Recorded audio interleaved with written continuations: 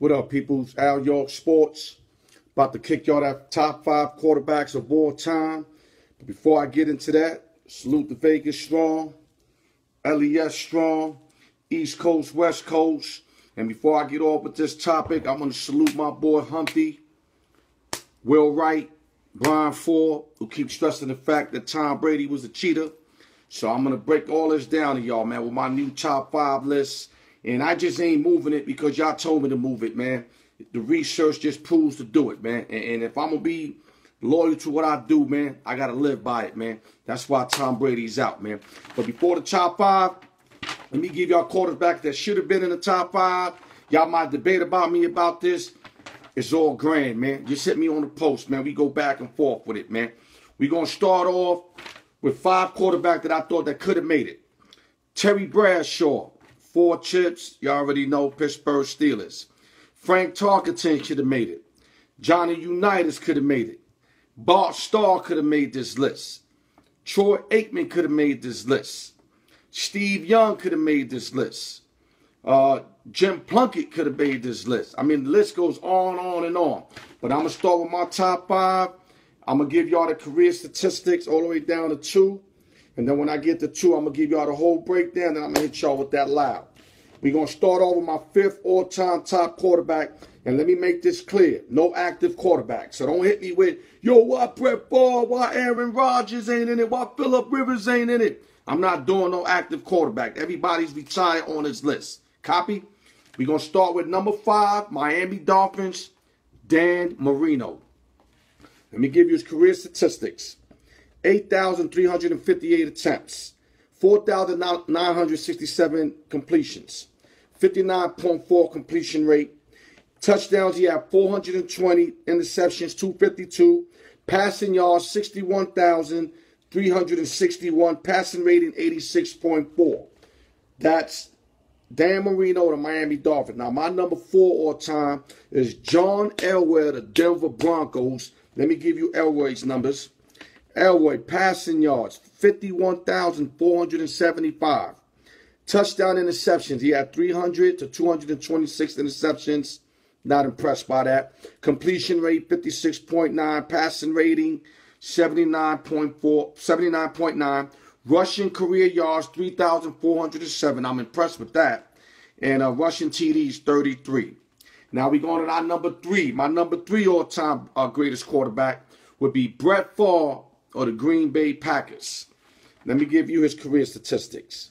He had 10,169 career attempts, 6,300 completions. He had a 62% completion rate. He had 508 touchdowns, which is remarkable, compared to 336 interceptions, which is kind of high for a Hall of Famer. Passing yards, 71,838 career. Passing rating, 86.0. Now we get into where we're supposed to get at. Top 2. Now I'm going to give y'all the full breakdown on these top 2. My number 2 all-time quarterback would be Peyton Manning of the Indianapolis Colts. And, you know, you got guys that ended up elsewhere, but I'm going to just give y'all where they started at. You know, we all know he ended up in Denver, but I'm going to say the Colts. Peyton Manning, 2-time NFL champion, Super Bowl MVP, 14-time Pro Bowl, 5-time NFL MVP, 2-time Offensive Player of the Year, played with the Colts from 1998 to 2011, played with the Broncos from 2012 to 2015, first pick overall by the Colts, came out of Tennessee, and one word to describe him is Omaha, you know, because best audible caller, but I'm going to get you that later on. 3-time NFL passing leader, 2004 to 06. Colts retired as number 18. NFL records. These are NFL records. 71,940 yards in the career passing. 5,477 passing yards in one season. That's remarkable. 539 career touchdowns, also remarkable. And he has 7 touchdowns in one game, which I think that's never going to be broken. I mean, I can see a college team doing that, but not an NFL team. Now, his career stats is 9,380 attempts, 6,125 completions. He had a 65.3 completion rate. Touchdowns, 539 to 251 interceptions. He 2-to-1 his margin, which I think is good. Passing yards, 71,940. And passing rating 96.5. And by the way, 539 is the highest touchdowns ever. Now, as my #1 all-time quarterback, it was Tom Brady, but I had to exclude him for the cheating aspects. Is Mr. Cool, Joe Montana of the San Francisco 49ers. And let me break down Joe. 4-time Super Bowl champ, 3-time Super Bowl MVP, 2-time most valuable player, 89 and 90. Then he played with the Niners from 79 and 92, the Chiefs from 93 to 94, 3rd-round pick, 82nd overall. 1979, drafted by the 49ers. NFL Offensive Player of the Year, 89. NFL Comeback Player of the Year in 86. 2-time NFL Touchdown Leader, 82, 87. Niners retired as number 16. 1977, he's a national champ for the Notre Dame Fighting Irish. And his career statistics is 5,391 attempts, 3,409 completions. He had a 63.2 completion rate, which is bananas. Passing yards, 40,551. Passing rating, 92.3. Touchdown and interceptions, 273 to 139. Now, let me give y'all a breakdown. I'm going to give y'all the loud, but without the music, because I got to really break this down. #5, Dan Marino. Reason why I got Dan Marino in my top 5, I just thought he was raw talent. I mean, coming out of the Pittsburgh Panthers, big afro, white boy, just gunning, went into the NFL. Whatever he did in college, and right into the NFL, got into the Super Bowl real quick. But what happened with Dan Marino was everything happened too fast for him. Like, he got to the Super Bowl fast. He lost against the Niners. He thought in his mind he'll go back to many Super Bowls, but unfortunately that didn't happen. But my biggest memory of Dan Marino was in 1985 when he lit up Buddy Ryan in the 46 defense on Monday Night Football, 38-24, when he had the magic markers, Mark Dupin, Mark Clayton, and Tony Nathan and them guys, and they lit up the Bears. The Bears had no losses going to that Monday night, and then the Bears made it to the Super Bowl. And Miami could have made it to the Super Bowl, but they lost to New England Patriots with Steve Grogan and company, which is a horrible loss. Oh, my gosh. And that just messed up the Super Bowl because we all knew that the Bears are going to blow out New England. We would have loved to see Marino attack that defense again, which I thought the Bears would have won, but it would have been a great game instead of that 55-7 bullshit we had to see.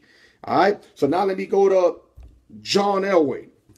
John Elway is the all-time leader in fourth quarter comebacks with 47. Marty Schottenheimer has nightmares about him. I mean, he got Schottenheimer like 15 times, including the drive at Cleveland when he bring him, I think, from the 3-yard line with a couple minutes left, drove him all the way downfield to defeat the Cleveland Browns in the dog pound. And, you know, Elway is just raw talent, just like Marino, but he can run the rock also, so he's like a dual threat.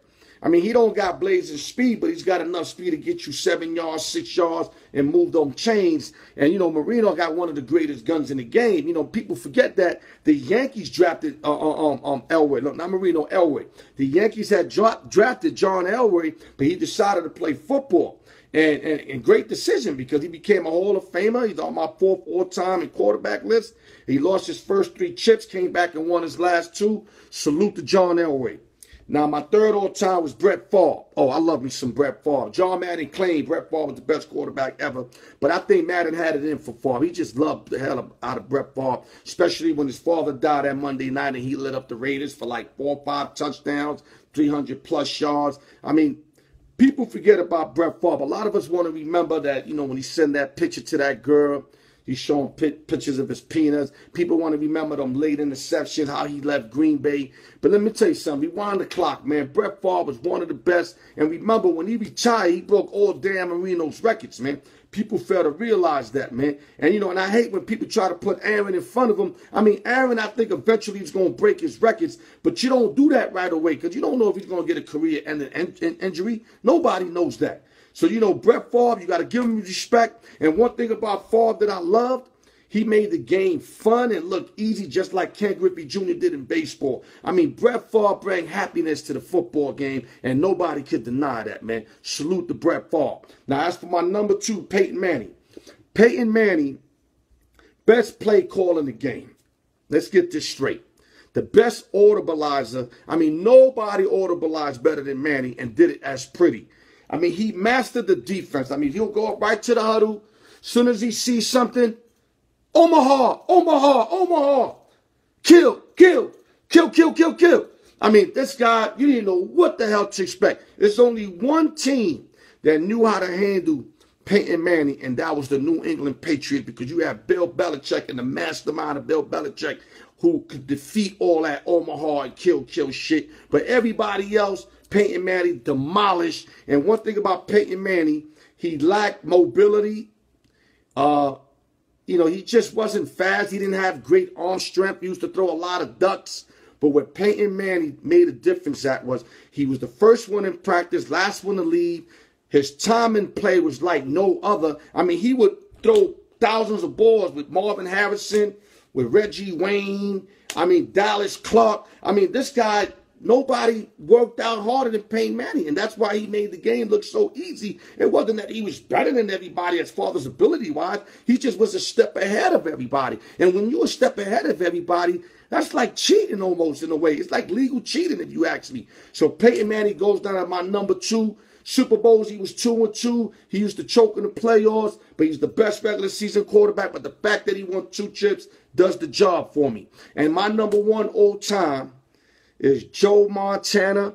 Like I said, it was Brady. Brady had the ability to be number 1 all time, but he got caught cheating. You can't give a man the best husband award, right? Because he takes care of his wife, he makes her happy, he takes care of the kids, but he fucking other girls on the side.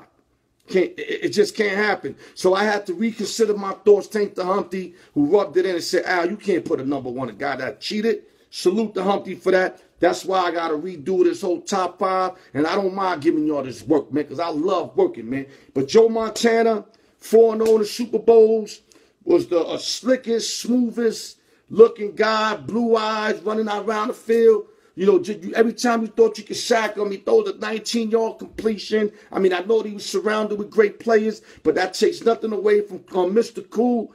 Joe Montana, the greatest ever. You don't have the numbers to prove it, but you came through on these clutch games. You had a couple bad playoff games against the Giants, but besides that, you was the best in the game, and you did it the smoothest, and you iced them in the Super Bowl. And with that, that's Al York Sports. Let me end it out with some music. Salute to my boy, Craig Mack. Much love, Mac. This is for you, baby. 1, 2. Top 5 quarterbacks, baby. Brought to you by Al York Sports. The pickup show is coming up soon, baby. We lined up to give y'all nothing but the business, man. Y'all need to tune in. Go to the website. Go to the YouTube, Al York Sports. Check it out. Subscribe. Do what y'all need to do. I got that work for y'all. Salute to Craig Mack, baby. Can I get down? Peace and love, y'all. 100. LES to the death. Al York Spizzles.